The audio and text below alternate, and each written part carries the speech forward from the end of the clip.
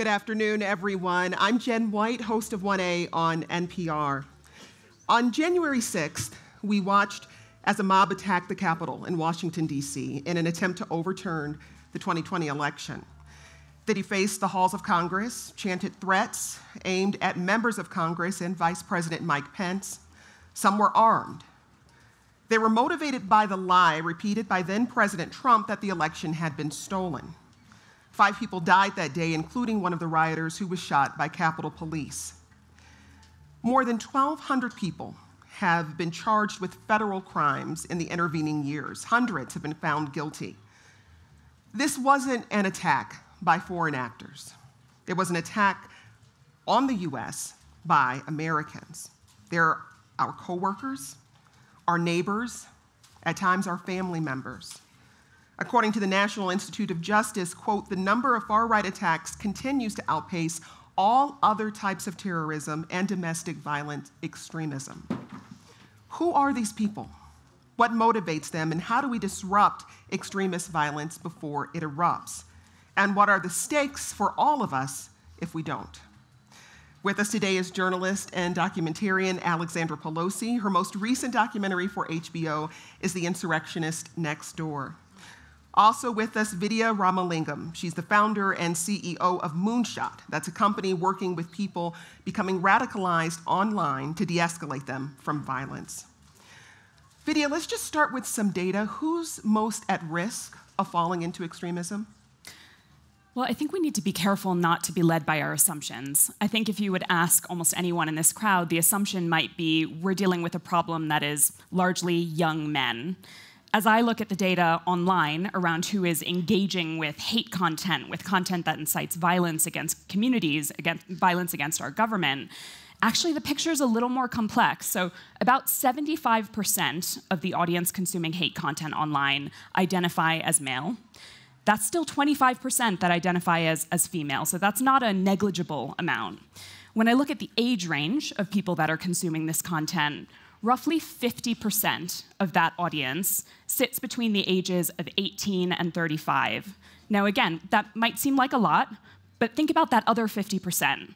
And when I look at that other 50% over the age of 35, they're not clustered in the 30s range. There's an even spread between 35 all the way up to 65 plus. So we are not just dealing with a problem that is about young men here. Yes, when I look at the perpetrators of mass violence in America, it is overwhelmingly men who are perpetrating those attacks. But as I look online at the community that is engaging, posting, pushing these narratives, the picture's a little more complicated, and we need to remember that as we conceive of solutions. Yeah. Alexandra, for your documentary, you travel across the country interviewing people who've been charged in connection to the January 6th riot. What did you learn about who these people are and what motivated them? First of all, I want to say we can't paint them all with the same brush. It's very important to know that on January 6th, the leader of the Proud Boys, who went to jail for conspiracy and obstruction of justice and all that, texted to all his brothers, today we're going to get the normies to burn this city to ash. So I was looking at the normies. Who are these normal people with jobs, families, lives, that went to the Capitol that day? I don't think they went for an insurrection. I think this is a, heat of the moment, crowd, strange things happen when people get in crowds. And the people that I met with were all people who took pleas for what they did. They admitted they did it for 5.5 years to 6 months. And I found what I made was a mosaic of broken America. It was a collection of people that were broken for all kinds of reasons. Not having an education was a big one. Loneliness, COVID, lockdowns. They didn't have a lot of connection to the outside world. And Trump gave them a meaning, a belonging. I don't want to go with the whole cult thing, but it was a little culty. And so I think that the portrait that I was trying to show was that they're not bad people. They just have a different social media feed than we do, and they get a toxic diet of misinformation, and they live in a completely different universe than we do.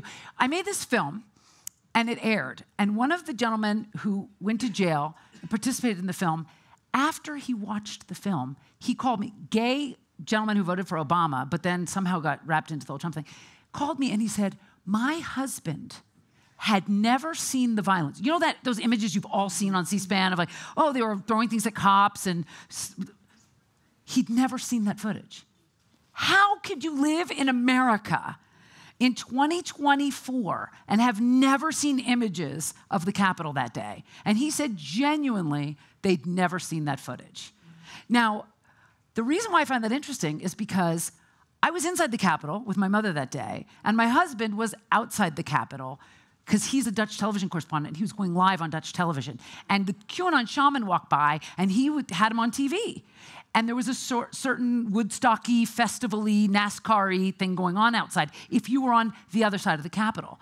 So there's a reason why from the speaker's office, when we looked outside and we saw the full chaos, it looked like domestic terrorism. But if you were on the side my husband was on, it looked like a protest that went a little too far. But if you watch MSNBC, they're all painted as domestic terrorists. And if you watch Fox News, they're all painted as tourists. And the point is that you have to look at every single person individually. What crime did they commit and how much time did they serve? Because the government has gone through, and the government's given a lot of people house arrest, probation. So they're not all one kind of person.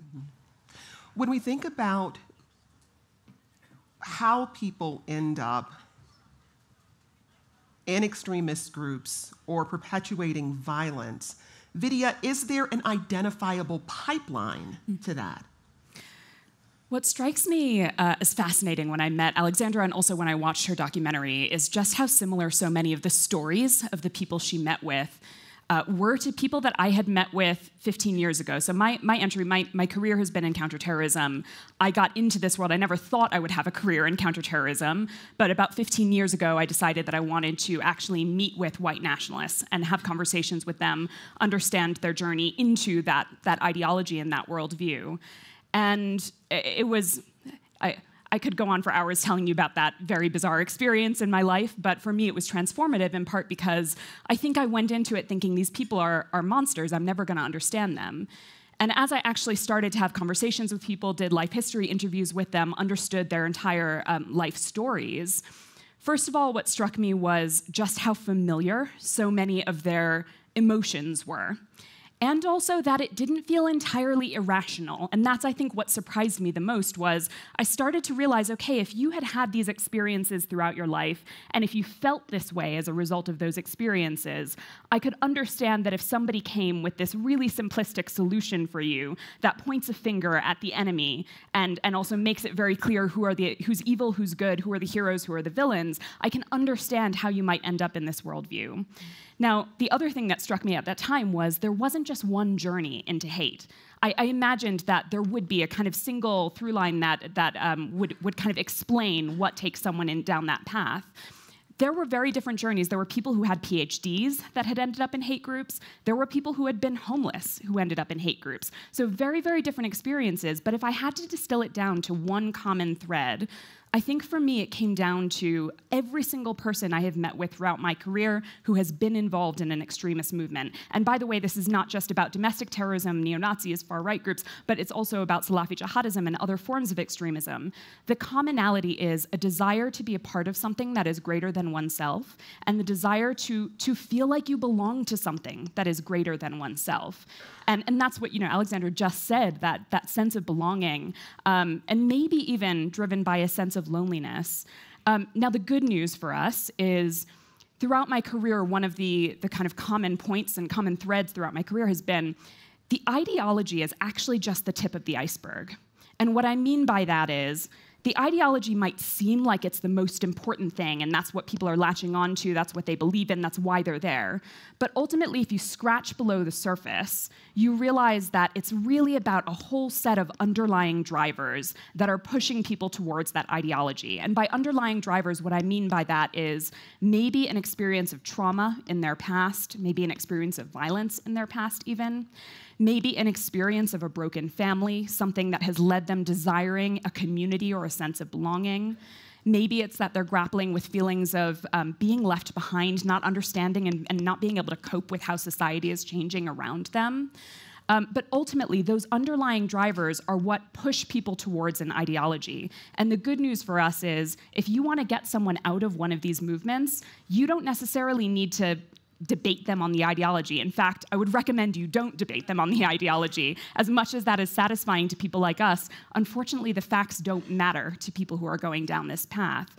But if you can get at the underlying drivers, usually the ideology just falls away. And so that's going to be the key to us actually solving this problem for America. I think this is a really good moment to go to a clip from your documentary, Alexandra, and this is you in conversation with a young man named Marquez.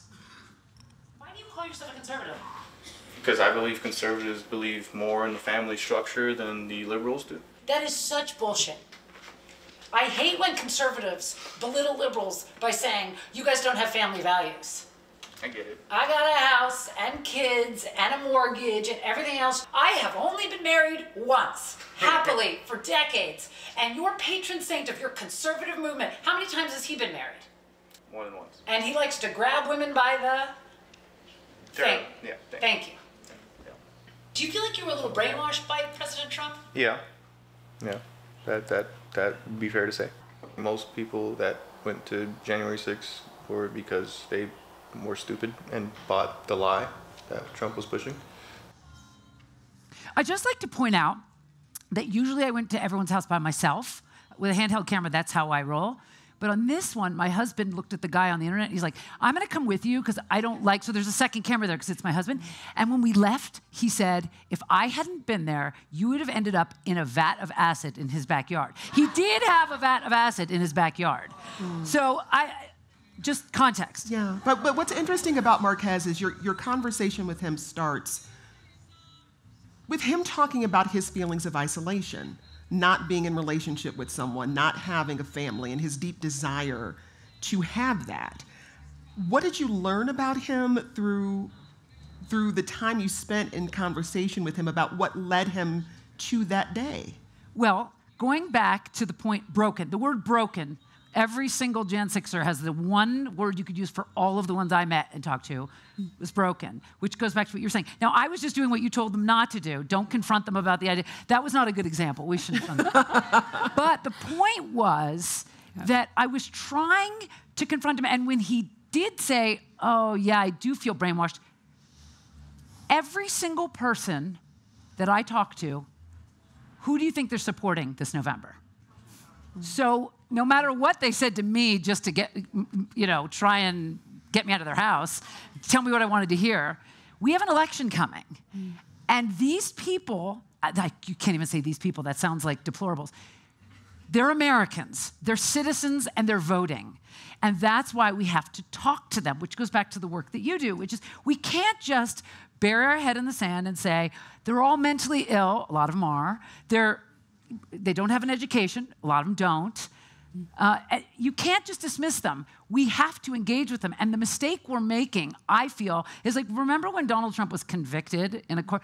Did nothing. People were saying, I go to Trump rallies for a living. Unfortunately, that's my lot in life. And I just went to one last week, and they don't seem to care. So we seem to think that we have this is how you talk to people, right? Logic, common sense doesn't work. There has to be, that's why we're looking to you to give us more kind of concrete, how do you talk to your Trump uncle, right? Well, and Vidhya, that raises the question about whose work this is.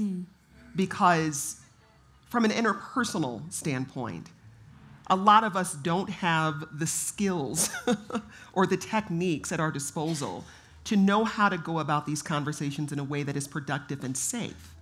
So whose work is this?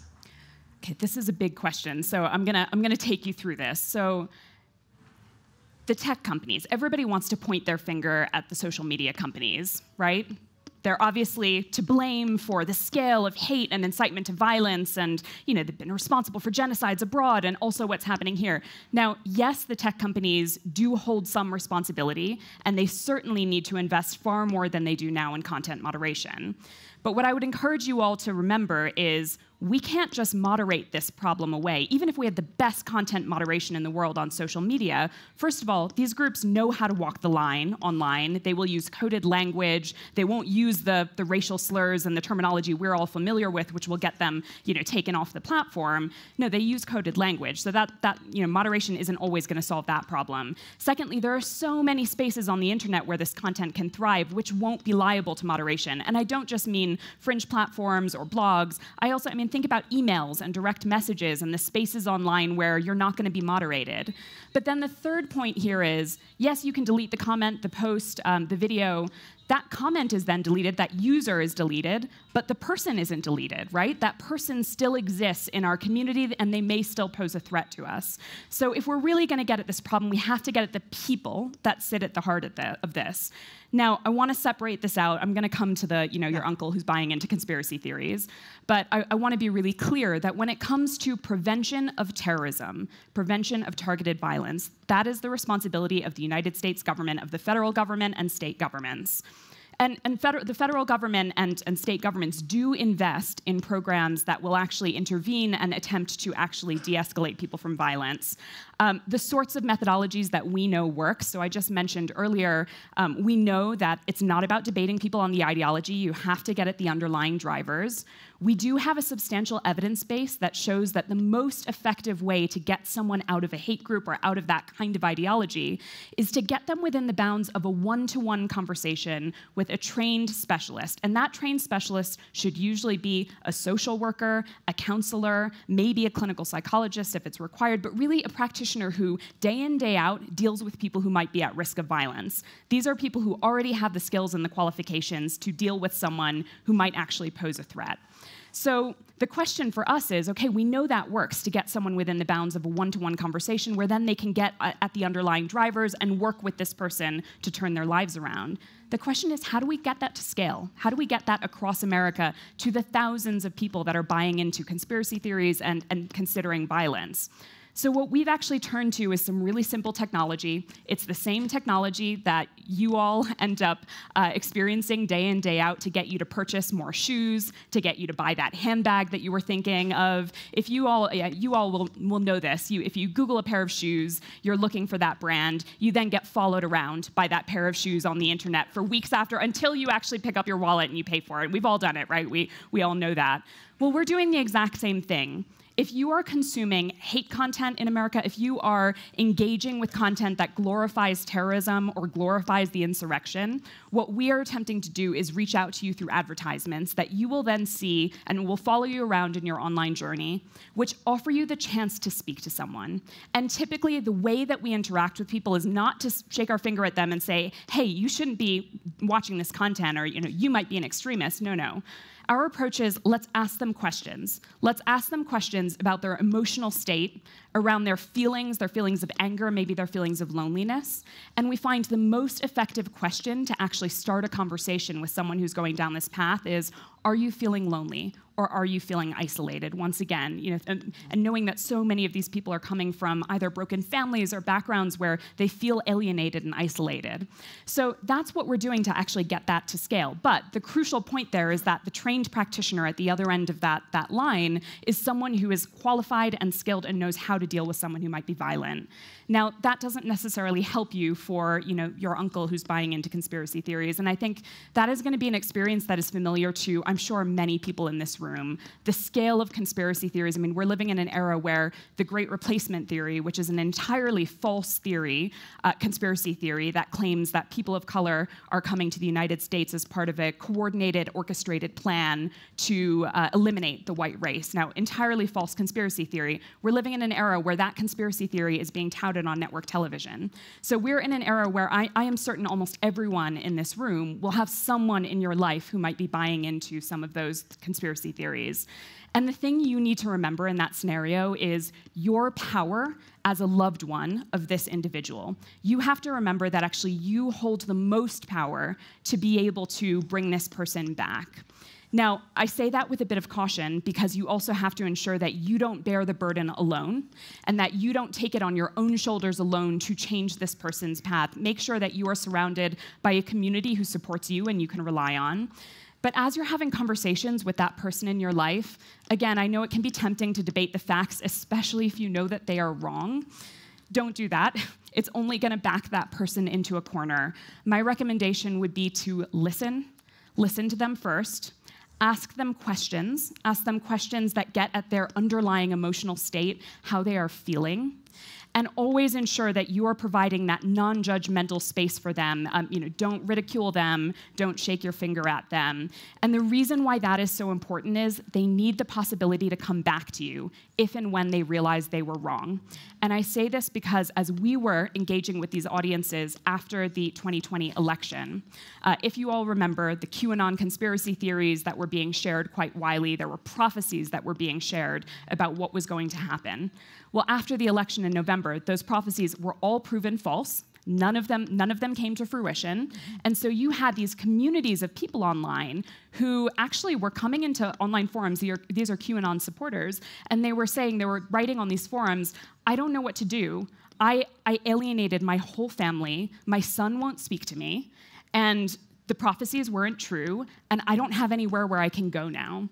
And we saw at that time a 20% increase in references to suicide on those spaces, those QAnon fringe platforms online. So it is so important for you to be a person that your loved one can come back to if and when they're ready.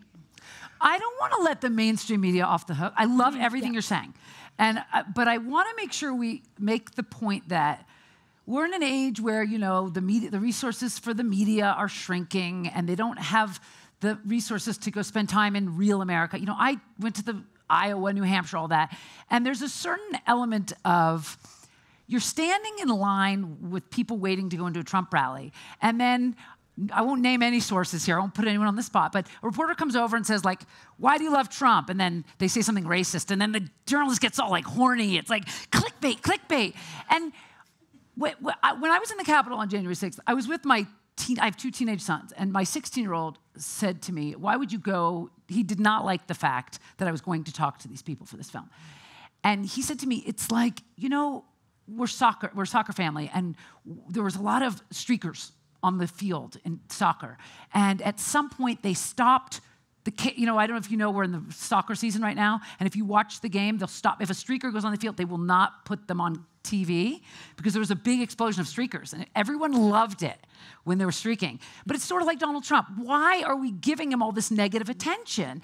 And it's because they need the clicks. And we're horny for the clicks, but it's not responsible. Things that he says get repeated, and I am in the center of all this because I filmed all of January 6th, and I constantly get calls from the Associated Press, legitimate news organizations, and they'll say, well, Donald Trump said at his rally that and then they want a soundbite that's going to give oxygen. They're giving oxygen to all the misinformation. And I'm trying not to single anyone out, but I could do a whole masterclass here.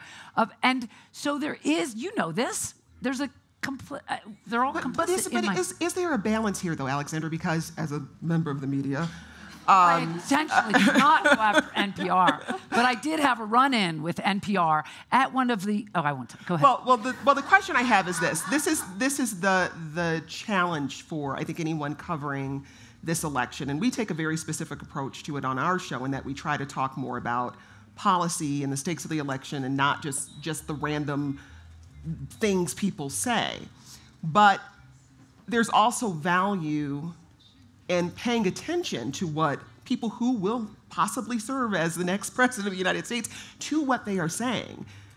Because how does that align with what they're saying they're going to do in terms of policy? Is it just hot air, or is there an alignment that we actually need to pay attention to as citizens of the country? So where do you see that balance? Well, that's a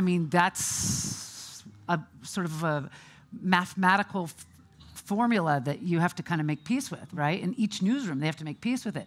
But I do see stories every day that I roll my eyes and think, this is the streaker. Here we are, just giving. So I don't know. Yeah, it's an art, not a science. This is a challenge. Yeah. And when you're watching for it more closely, you'll think, well, why are they printing this? Why are they reprinting this sort of complete misinformation? I don't know. I don't have the answer. I'm sorry. I'm just a documentary filmmaker. I shove my camera in people's faces. I don't have any answers. I'm just kind of. But there are lots of questions we should ask ourselves, though. So, but it is a problem. Yeah. Obviously, we all know this is a problem. And as we lead up to the election, there's going to be this challenge. The crazier the things that he says, well, how do you fact check it, PolitiFact check it? I don't know. I don't have the answer for it. Well, let's go to another clip from the documentary. This is you in conversation with a man named Johnny. I understand that there are questions about January 6th, but you can't accept the fact that the Proud Boys and the Oath Keepers were planning something that day. I mean, 3 or 4 people can be, I would say stupid like that, all right? But was the overall majority of the people there that day there to overthrow the government? No. There's no overthrowing the government with bullhorns and flags. Do you realize that the militant organizations that were there to overthrow the government needed a chorus of little people? They called them normies, people like you. They were just the fools. They were using you. Nobody used me. I went there on my own free will. Nobody come up and said, hey, Normie, we're going to do this today. Nobody approached me trying to get me to do anything. I did stupid shit on my own, all right? You better not play this shit on TV, I swear. If you make me look like a fool, I'll be so pissed off at myself. I'm not going to make you look like a fool because I don't think that... I make myself look like a fool. So. I don't think that advances the conversation. No. We have to try to understand each other. Right. We have to listen to each other, and we have to try to understand each other. We can't make fun of each other. We can't, hate each other. You called me a normie?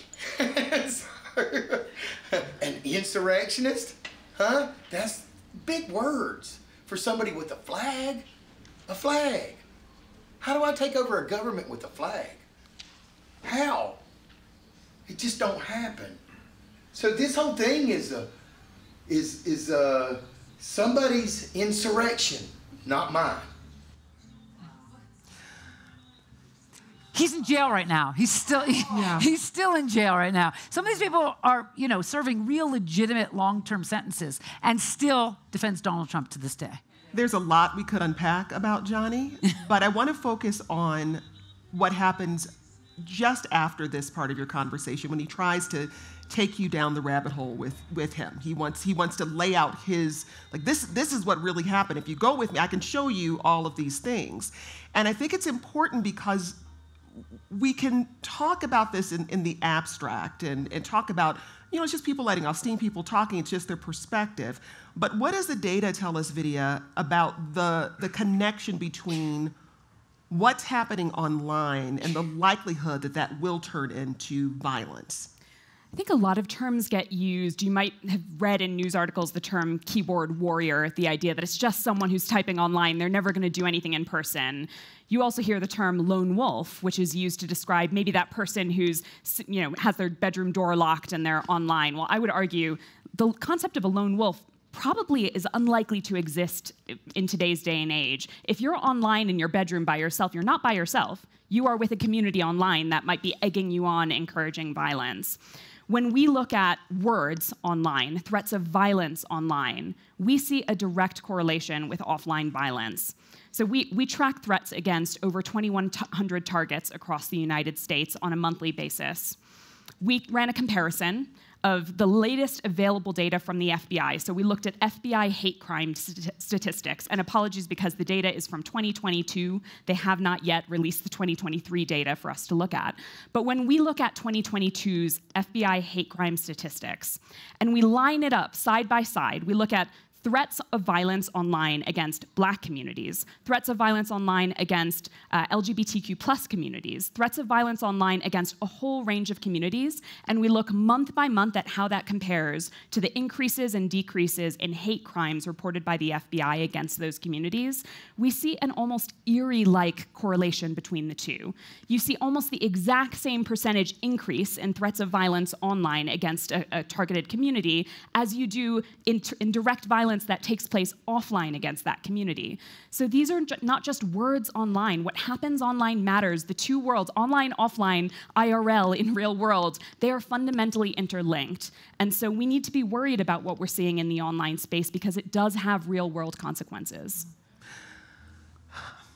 Alexandra, I have to ask you, because it's something I think a lot of people grapple with the understanding that political violence is a real threat. You know that better than many people.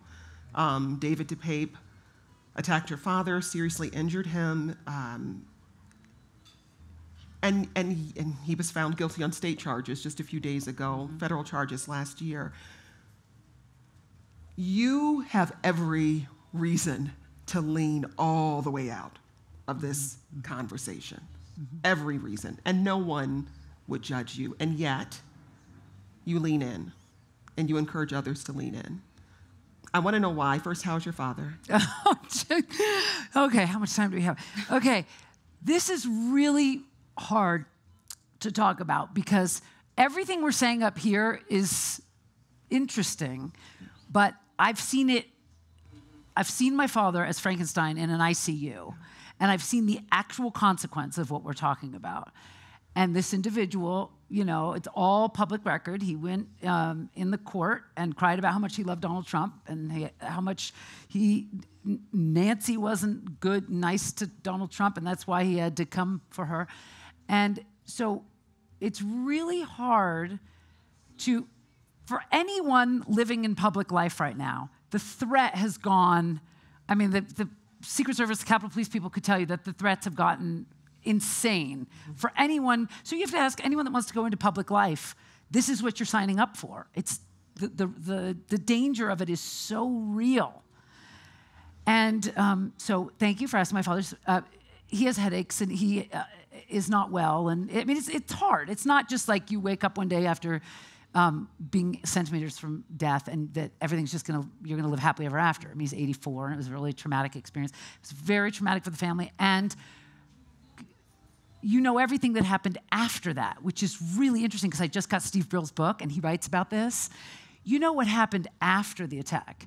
Goes back to, so this terrible thing happens in real life and then there's some fake online news thing that said it was a male prostitute and it was a gay sex thing gone wrong, and then Elon Musk retweets it, and then it ends up, you get calls from the Associated Press asking, oh, well, did you know the man? And you're saying, how on earth did this get to the mainstream press? And it's on the front page of the New York Times as a legitimate story about the spread of conspiracy theories. But in talking about the spread of the conspiracy theories, you're repeating the entire conspiracy theory so that I live in a liberal bubble called Manhattan and people walk up to me on the street and they're like, so how did your dad know that man? And I'm like, you are supposed to be an educated individual and you're supposed to know. So to me, everything that happened to him is one part of the picture. The other part is the fact that, you know, my teenage sons get asked by people like, oh, is your grandfather gay and had an affair? And you're thinking, how did we get here? And how come it wasn't corrected? And there is a lot of, you know, mainstream papers that reprinted the conspiracy, clickbait, we're horny for that clickbait, and respread it. Again, the streaker. And I'm like, why do we have to reprint totally bogus? And this is a crime that has gone through a state and federal court. I don't understand how they can keep spreading those things online. And so it's frustrating. This conversation gets really frustrating for me. So why do you choose to lean in? Because again, no one would blame you for just... We don't have a choice. This is, okay, one thing that I think we haven't said is when you asked about who these people are, it's very, I think another thing besides just saying they're broken is that they were sold a bill of goods called the American Dream. The American Dream, I'm sorry, may still exist for immigrants that come to but for the people that live in real America, the people that go to Trump rallies that I talk to every weekend, those people feel like their life is not going to be better than their parents. And I just want to note for audio purposes that when you said real America, you used quotes there. Correct. Yeah. So they are angry, and because the political reality or the economic reality that they live in. So for that reason, I would say we have to have a conversation. We've had a lot of conversations about how the economy is doing so well. I've been to panels where they talk about how well the economy is doing, maybe for Wall Street, but not for these people. And the reason why Donald Trump may be reelected is because there's so much anger out there, and we're not paying attention to it. We're just kind of saying they're all in a cult and they're all crazy, and we dismiss them as being brainwashed or uneducated, but they're not all bad people. They're just, they're angry. And we have to address the anger in America. And I feel that's the one thing that, this is right, what I've been doing is I've been doing these things like swing state sleepovers. I go to a Trump rally and there's someone who's on stage with Trump, and then I go home with them and I spend time with them and I try to get to know them and understand them, and then I leave friends. That's in theory what I do. And they're so angry. And I think, why aren't more people going and talking to these people and not just taking their racist, homophobic, sexist quotes and circulating them for clicks? Why aren't people actually talking to them? I don't know if any of you have ever been to Iowa, like during the caucus. You see all the reporters sitting in the 5-star hotel drinking at the bar, and you're like, why don't you go out and talk to some actual Trump supporters and try and understand them instead of just caricature them into little cartoon characters where we're all kind of laughing at them? Because I'm scared to death about the upcoming election. And I'm afraid nobody's out there really getting, you see a lot of comedy crews out there getting jokes, talking to Trump supporters in line and making fun of them, and those things go viral, and it's all on Comedy Central. But you don't see a lot of hardcore, engagement, like investigative journalists and people out there writing really long-form pieces about the death of the American dream. Vidhya, I want to come to you on this next question. And just a quick note, we'll have a few minutes for Q&A. I'm at the end of this discussion. It's not a word you used, Alexandra, but it's what I'm hearing, and that's the word empathy. That we need to extend more empathy. Think Lincoln, charity towards all, malice towards none. Okay, but the point of friction there is that in this country, historically, empathy has not been shared equally. So you can talk to any marginalized group and they will say to you, when exactly was there a high degree of empathy extended to us? When did people come to us and ask us about our anger and our feelings of being locked out of the American dream? I know there's no easy answer, but if the answer to this issue is empathy, is that not an empathy that has to flow in multiple directions? Oh, it absolutely has to flow in multiple directions. There are communities who have felt angry, marginalized communities who have felt angry for decades, for centuries, as a result of the history of oppression and the history of slavery in America. I mean, this is, and why have we not seen a mass violent movement coming from communities that have been marginalized, right? And we're suddenly looking at this community and saying, well, their anger is valid, right? And we need to engage them. So I take that question, and it's absolutely the case that empathy needs to flow across society, and particularly so to marginalized communities. The way I am looking at it is, I'm looking at this from the perspective of a national security threat. We actually have a domestic terrorism threat in the United States. Domestic terrorism poses the greatest threat to the homeland today. That has been consistently said by Christopher Wray, the director of the FBI. And we're in a moment where we can't afford to believe that anyone is too far gone. Because if people are too far gone, we are destined for a violent future. I am an optimist, and maybe that's a coping mechanism because of the work I do, but it's not a hope and a dream that we can actually meet someone who is considering and planning violence, and before they cross that line, bring them back. That's not a hope and a dream. I have, over the last 15 years of my career in counterterrorism, not only witnessed that change, so I've witnessed that change from people who were neo-Nazis, who had swastikas tattooed on their bodies and had carried out racial violence, who today are now peace activists, but also in the work that we're doing. So we are having those conversations with people that are inciting violence online, and they are willing to talk. I always reflect on, so there was recent data that was released by the Secret Service on perpetrators of mass violence in the United States. And approximately or over 80% of perpetrators of mass violence in America leaked their plans at some point in time in advance. And the vast majority of those individuals leaked their plans online. I see anyone leaking their plans as a cry for help. That is someone reaching out, desperately hoping someone will stop them. And again, that's not just an anecdote or an assumption. There are perpetrators of mass violence who have said with deep regret, "I wish someone had stopped me." So we want to ensure, and when I'm talking about empathy with this community, I am talking about that individual who is so broken that they believe that violence is the only path forward, violence either against themselves or against others. And we want to go in and not shame them, not ridicule them, but actually say, there is another way, there is another path forward, you mean something in this world, and you deserve better than the violence that you're about to perpetrate, and actually work with those individuals to change their paths. Well, that takes us to Q&A. If you have a question, and I figured there'd be lots, there's a mic circulating. Let's start right here in the back. Yeah.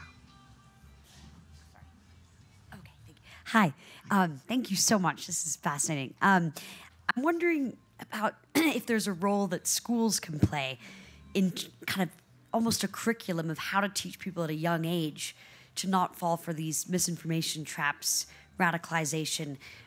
You know, I don't want to say boomers are too far gone, no offense to the boomers, but how do we sort of get in there at a young age and take action sooner? I know there are some schools that have media literacy curriculum doing just that. The other argument I'd make, Vidhya, is that we need robust civic education. Absolutely, yeah. So that we understand our role, responsibilities, and rights as citizens, and people feel more empowered. But I'd love to hear from you. No, that's absolutely right. Education is so critical as part of the solution here. It is much harder to get someone out when they are way far down that path than it is to give them all the skills and build that resilience when they're young and before they even encounter this sort of stuff. So yeah, it's both about civic education, media literacy, and the approach that we've taken, and this is actually where, you know what, when I started Moonshot, I considered us to be doing work to reach those fringe communities online, maybe the thousands of individuals that were buying into this. But as we've already discussed, these conspiracy theories are on network television, right? So we found ourselves in the position where we were running mass outreach programs to try and build those sorts of skills in the wider population to be able to confront conspiracy theories and know what they are. And what we found is, it's exactly the same as having a conversation with someone who's so far down that path. Telling people what the facts are as a way of countering is never going to work, even if you're in that really, really upstream early prevention work. And so what we've done is tapped into the universal desire not to be manipulated. And actually, I'm thinking about the clip that we just showed where, where you said, are you not a normie? Are you not being, you've been manipulated? And he was so defensive and didn't want to see himself as someone who has been manipulated. Nobody wants to be manipulated, right? And that once you realize you have been manipulated, there's a whole set of feelings of shame associated with that. And so we've tapped into that universal desire not to be manipulated and looked at the common tactics that are used to manipulate people online.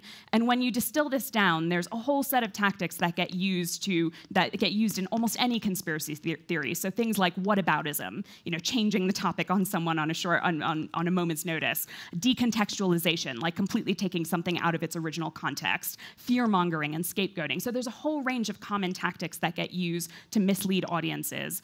And what we've found works is to go into audiences early, whether it's in schools or whether it's adult populations, and equip them with the skills that they need to be able to spot those attempts to manipulate them online. I wonder also, to that point, whether this is a place where we need more mental health resources in schools, because a lot of what you talked about, the people who are working to de-escalate people, you're talking about social workers and therapists. Absolutely, and imagine this. So imagine you are buying into the conspiracy theory I mentioned before, the Great Replacement theory.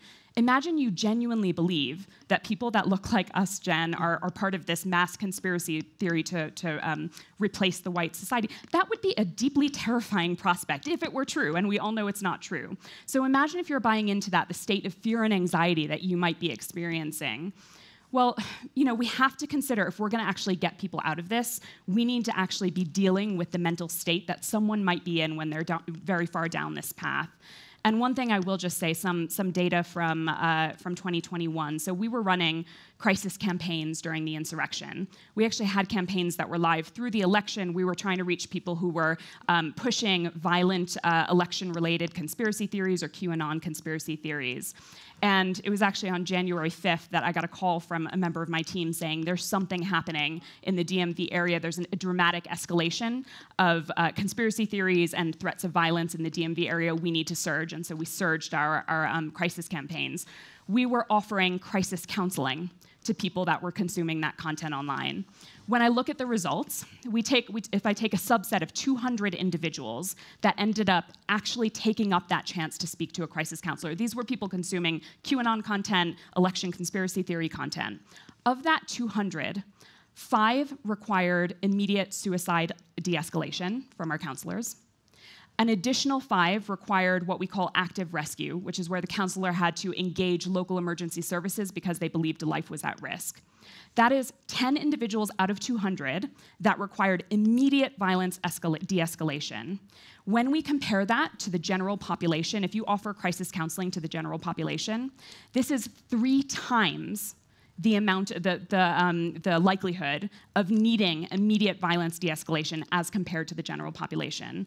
So what that tells us is if you are buying into these worldviews, if you are consuming this content day in, day out, you are at heightened risk of violence, whether against others or against yourself. And so those access to mental health resources is so critical. Let's try to get to a couple of other questions right here.